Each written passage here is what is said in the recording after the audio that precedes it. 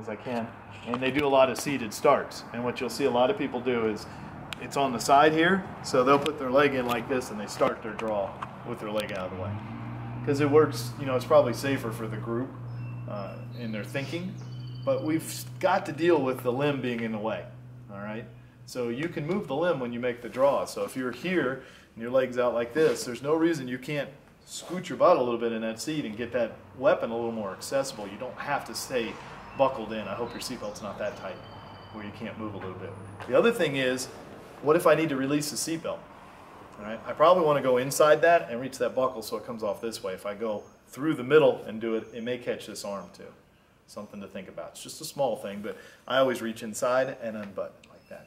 Appendix guys, you feel the advantage in this position, all right? As long as you don't get ahead of yourself and pull that trigger too soon. Because there's no way to not clear it. It's right here now, all right? So you've got to be on it. And Sean was talking about you don't have to bring it out to a traditional position. It can be out like this, okay? And you can work that shooting position, all right? So that's if they're in front of us, but most likely where are they going to be? Beside us, all right? And if you're the driver, they will be to your right or left. All right, they're going to be to your left. Good job. We've got 1 out of 6. Awesome. All right. So I want you to draw the pistol and point it to the left of you. Go ahead.